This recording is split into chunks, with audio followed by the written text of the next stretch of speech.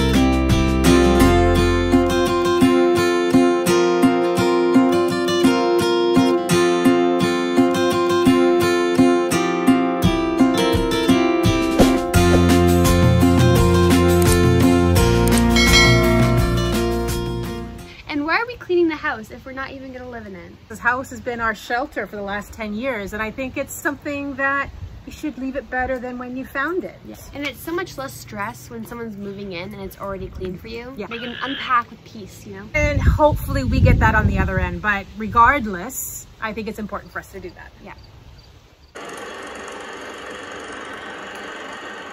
It on? Okay. Can you believe we're moving? So what was the question you're gonna ask me? Quick, I'm gonna be late for my close-up. Fine, I know when I'm not wanted. Sorry. Okay. 3, 2, 1. Then do it again. Okay. Okay. 3, 2, 1. And why are we cleaning that?